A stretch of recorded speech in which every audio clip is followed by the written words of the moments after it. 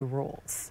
Well, making national headlines tonight, Congress has passed the massive farm bill, and it now heads to President Trump's desk.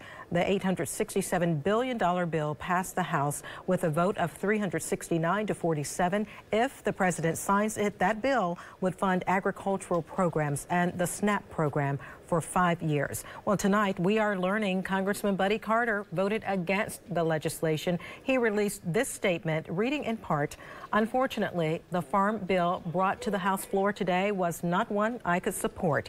It simply does not support Georgia growers."